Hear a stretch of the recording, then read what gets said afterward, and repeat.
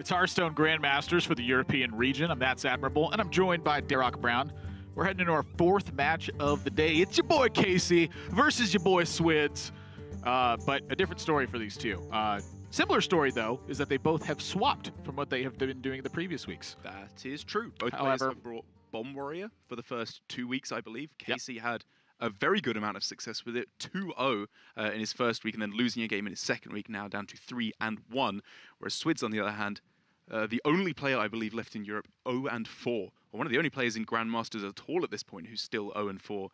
Definitely has to start winning some games if he wants to have any chance at all of advancing through to the playoffs. Yeah, I mean, he's about to, get right over the third of the way mark. And so I think this match for Swidz is critical, and which is one of the reasons I'm both surprised and not surprised that he has had a pretty major departure from his usual gameplay, which is control. I mean, he is primarily known for his expertise in control play, and this week he's gone over to Rogue. It's not that I don't think that this guy can play some aggro decks and beat him up. It's just not what he usually does. Exactly, and this is its specialist format. A lot of players have been going with the decks or classes that they specialize in most heavily in order to play to their strengths.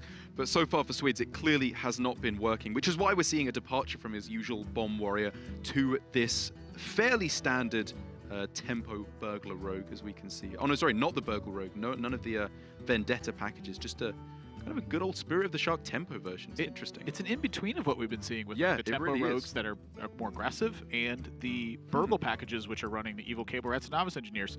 The thing that I really like is that he's got 2 preps in the deck. I think preparation is still a very good card. It's still 2 free mana on a spell. Yeah. Remember Innervate?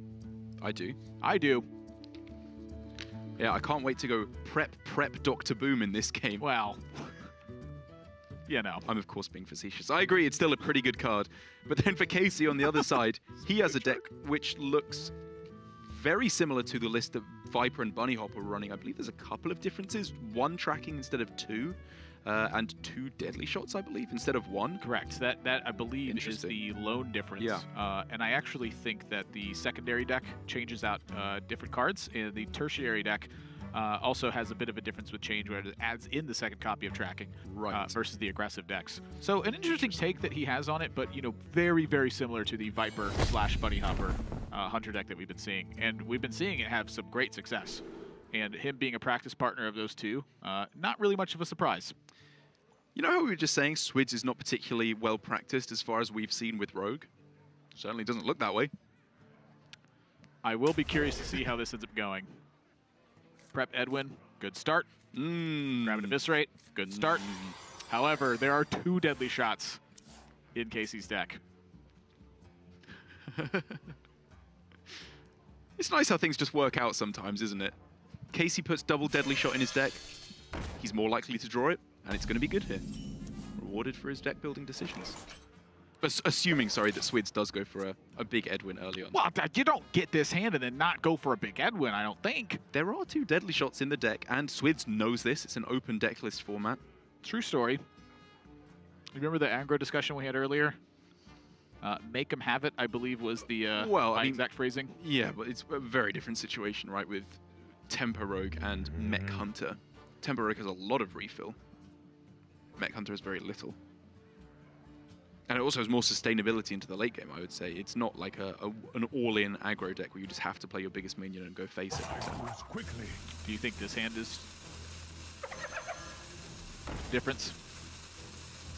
So what are his options? Like, if he doesn't have any options. He's going to get stuffed. I guess in this position, he could just, like, backstab Coin Edwin. I don't think that he should do that. I think when you pray to the Rogue Gods and they give you this hand, you don't slap them in the face, so I think you go in. Yeah, like the thing is, if Hyena hadn't been dropped and he hadn't found the backstab, he might not have gone coin prep at this and all that nonsense as well.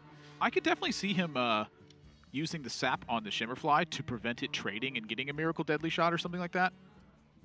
Interesting. In my head, though, this is a coin backstab prep something Edwin turn. I'm just trying so hard not to let the fact that I know Casie has Deadly Shot affect my decision-making here. That's what's happening. Wow. Swidz, however, is making the play around it. And so, to me, this is kind of a perspective into both the the nod first and foremost that Casie has 2 deadly shots in the deck. Yeah. But secondarily, I feel like this is part of that control instinct from Swidz, where he's like, if I just simply wait, I can get a better turn. Like, well, he can put something else on the board, more importantly. It's like that's like the control player mindset 101 is, why take a small edge now when you can take a bigger edge later?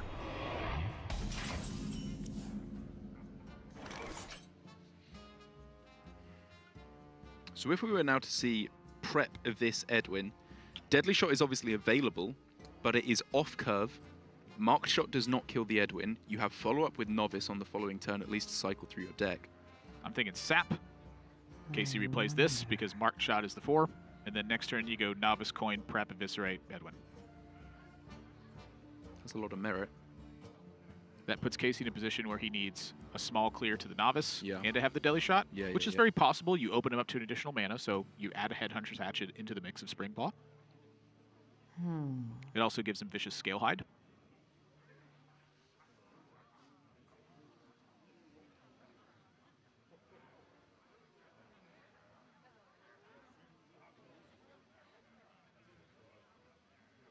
However, if you just Novice now, Swidz agrees with you. And I think that the real crucial difference here is getting another minion in play. Because forcing your opponent to have a 2-card combo instead of a 1-card combo is worlds apart. Yeah, the issue is the 2-card combo is still very wide. Yes, like it's still quite a lot less than that, I think. Whoa.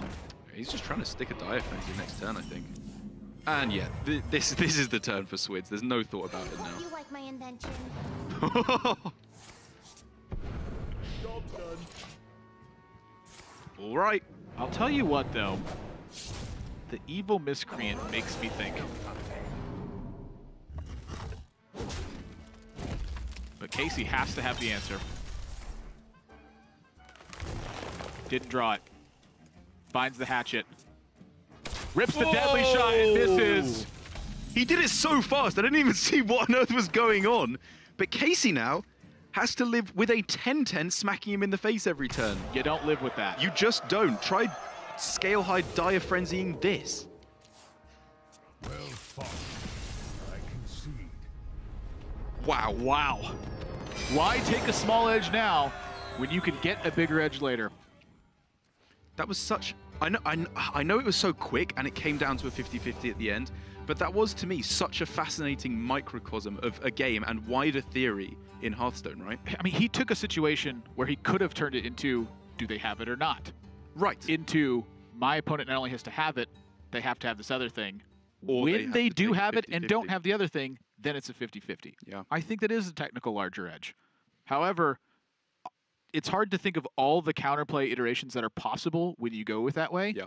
But I do agree that with prep in hand, that he has a more secure version of what he's envisioning with Edwin Van Cleef.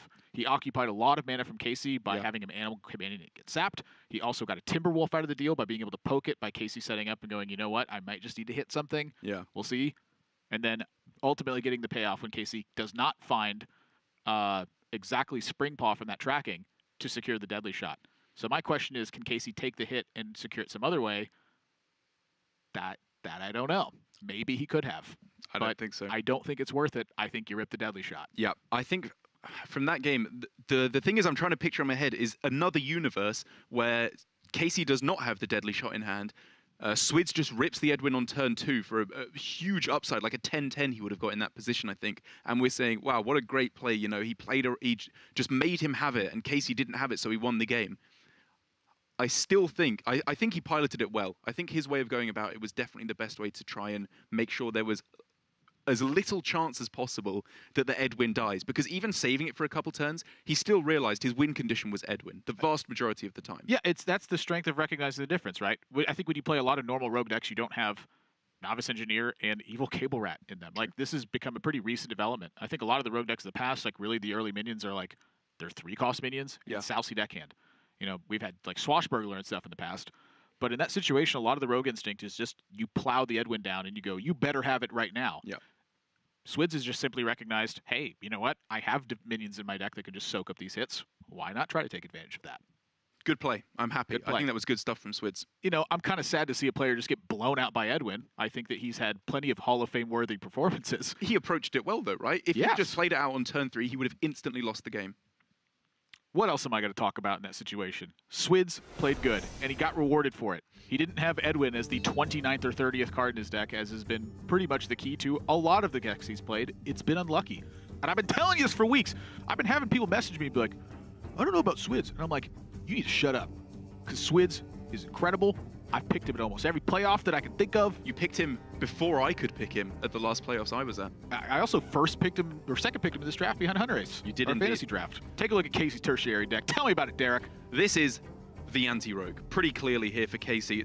It's kind of funny given that Deadly Shot could have won him the game, or was kind of his saving grace, should have been in that last match, but he cuts one of them. The most important things he's adding in are clearly the Rat Trap and the Life Drinkers for a bit of extra heal in the form of Life Drinkers, and also just the Rat Trap kind of forcing Swidz to play 2 cards a turn for the vast majority of the game. Does that change when you have Prep Sap and Prep Eviscerate? I think it can. It can do, but for this, he does have 2 copies of Sap, of which many players have won. It's interesting, but I think it's still on the primary, by the way. Yes, yeah, that's the best. I mean, the other 2 decks have pretty discrete purposes. Secondary is anti-mage, tertiary is anti-warrior.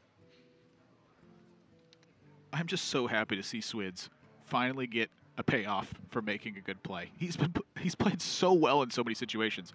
I think he's messed up in some situations too. For sure. But it's because he's been in really tough situations, and I don't think he's used to just getting in bad situations all the time against the elite of the elite. Yeah. Who is? I guess some of the players now that we have Grandmasters. I digress. I'm happy to see it as well, not only just for Swidz, but for the French community that he represents. Obviously, being the lone French player in Grandmasters, despite there being, in my opinion, a wealth of fantastic players from France. It's good to see, hopefully, their luck starting to turn around. Ooh.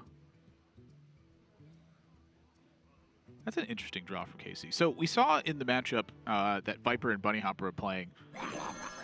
There was a pretty stark contrast on their hands and their ability to wait with Vicious Scalehide, but we saw Bunny Hopper demonstrate the importance of Vicious Scalehide with Dire Frenzy exactly. Right.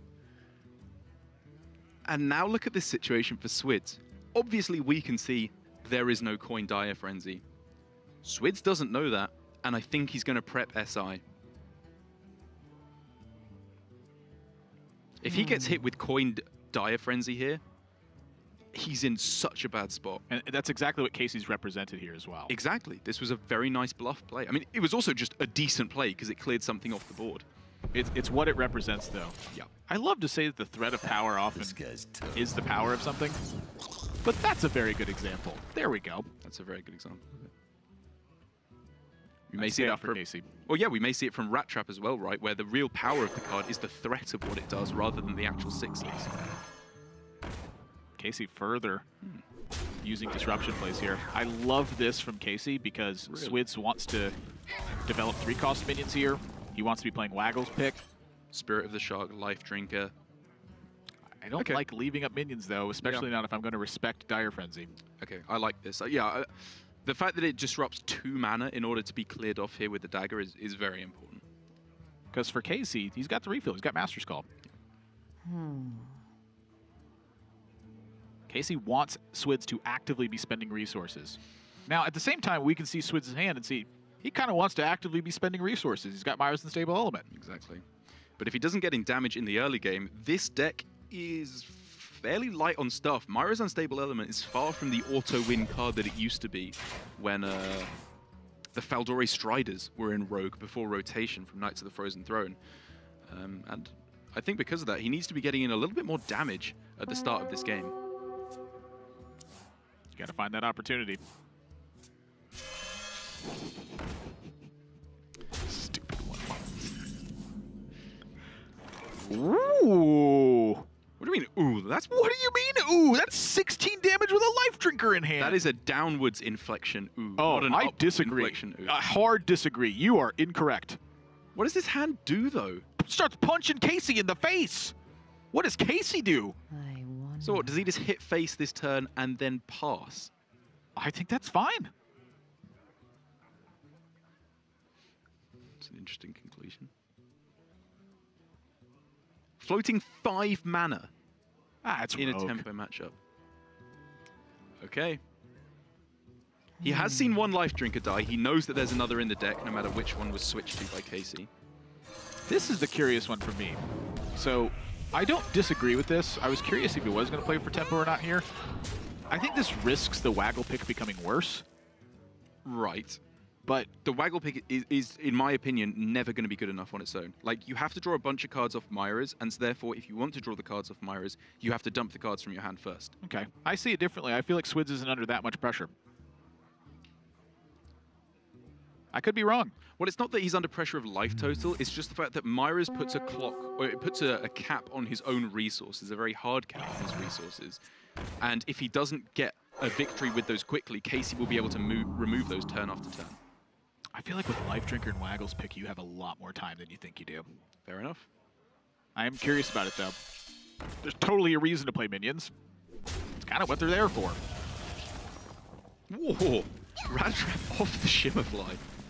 Oh, boy. That's pretty sick. I mean, that's a lot of counter pressure represented. However, you were talking about damage. This is that.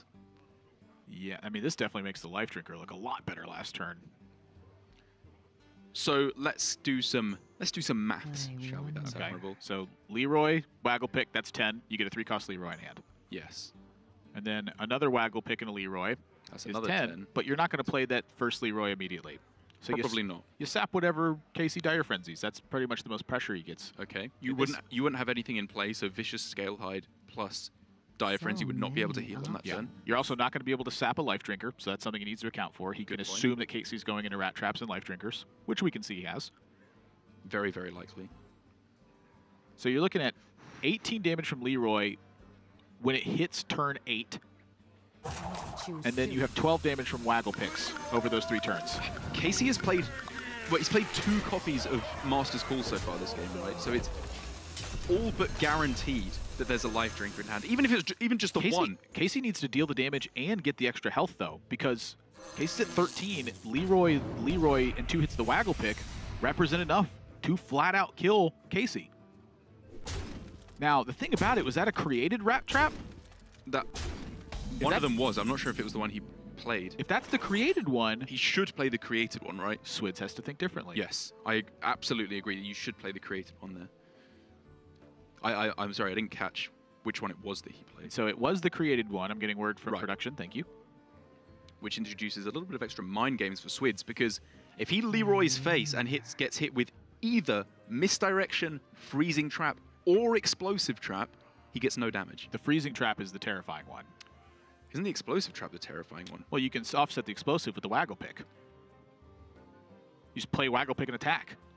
Oh, right. Oh, sorry. I thought I was thinking if you're going to play Leroy this turn. Yes, sorry. I agree. For all intents and purposes, I think Swidz has this locked. Really? Well, how does Casie counterplay against this? Yeah. I mean, look at Casey's reaction to the Waggle pick. Waggle picks are insane, man. I don't know how you haven't learned this yet. Maybe you're just right. He saps the Life Drinker as well to say, you know what? I don't want any weird double kill command Timberwolf shenanigans happening. He's just gonna... Casey's just dead. Is that a mark shot? Okay, he can mark shot his own minion. And hit Explosive Trap. Freezing, I was thinking. 9 lives. Gets Shimmerfly. That's no good. Whoa! You were right. Of course I was right. The Waggle picks are 16 damage there, Rock. 16 damage is Waggle picks. That's a 4-2 weapon for 4 mana and a Shadow Step to Leroy. It's like 13 cards in one. Swidz did not win that game. He annihilated that game. That's why Waggle pick is insane. I agree it's a good card. I just thought, I mean, if he hadn't found the Leroy there off the top, that was nowhere near as much damage. It was very different. It was very different. However, I mean, it's a Waggle pick. The card's insane, man. There's no way Casie pumped out that much damage, and how does he defend himself? The life drinkers, I thought that would be enough. I honestly thought that the life drinkers healing for 6, that offsets a huge amount of the waggle pick damage. If anything is stuck to the board for Swidz, which I believed he would have to stick something to the board in order to win the game, Casie could then go for the rush off of the vicious scale hides to heal him back up. I think without that Leroy, it was looking like a very different game indeed. There's no question about that. Leroy is also a heck of a card. It's a very powerful card. Especially with waggle pick. I agree. My goodness. Kind of a stark contrast from the Bomb Warrior mirror there, huh? Also just a stark contrast from what we've seen from Swidz. It's true. He picks up the match win now. I mean, this is the first match win for Swidz, but it's a big match win. Like, he needed this one to start to get something going on his side. How long? Was that like 7.5 to 10 minutes maybe? It was crazy quick. But then again, it also speaks to how good of a position Casie was before going into this match. Despite losing, he's still only in second place to Psycho, with a very good shot to advance through to the finals if his Hunter deck looks like it can turn around. It's kind of interesting, I guess, talking about Swidz' past weeks, and honestly, I think a lot of his losses have just come to the hand of misfortune. He just has not been able to get significant draws. Casie very much was on the receiving end of this just now. Yes. There's almost nothing he could have done to win either of these games, other than bring a different deck. That's a very weird call to make, and you could argue that everyone could do that. Hit the 50-50 off the deadly shot. That's not in Casey's control. He tracking for the spring paw in that instance. He played the Timberwolf. I'm trying to think back of like tracking choices, or I'd have to look back at the mulligan because maybe there was something he could have done better there. But even then, like his starting hand up against Swidz in the second match there was looking pretty good. Like, it was strong anti-aggro plays. He had a whole bunch of removal in the early game to kill off whatever Swidz was playing. I don't know. He just didn't get his own aggressive potential off quickly enough, and also he didn't find the Dire Frenzy in order to hit the vicious scale hide. Yeah. Just tough. What a game. All right. Well, this is something that I was not expecting. Swidz wants the interview, and I thought he spoke only French. Swidz, can you hear us? Yes, I hear you. Congratulations on your win. This was a big win for you. A major change from Warrior to Rogue. Talk to me about why you swapped from Warrior to Rogue. I tried a lot of Warrior, but I had a lot unlucky. Yeah. I didn't draw boom too much. I didn't draw boom. I lose all the brawl, so I pick and Warrior also was bad on the new meta, so I pick Rogue. And I won easily. Why did you pick Rogue? Why do you think that was the correct deck to switch to this week instead of, for example, Mage, which is also pretty powerful at the moment? I think Rogue beats Hunter and Mage, but it's in favor against Warrior. But I know Warrior is not popular, so I think Rogue was the pick. I guess talk to me a bit about just your Grandmasters experience overall. We obviously heard about the bad luck that you've been experiencing, but what's it been like preparing for your matches week to week? Because you are primarily known as a control player. Do you feel like that's something that is potentially a weakness and that you have to figure out a way to get around? Yes, my practice partners say I need to change to play not only control and not to be because people know I like control, so they can grid the side deck and yeah. Well, Swidz, I think the swap worked wonderfully for you here in your first match this weekend. Congratulations on your win. Thank you for your time, and I look forward to seeing you tomorrow. Thanks. A much deserved turn of fortune, I think, there for Swidz. I'm fully in agreement with you here that he just has... He's the player who's just been getting unlucky so far in Grandmasters. Like he said, Dr. Boom right at the bottom of his deck a whole bunch of times.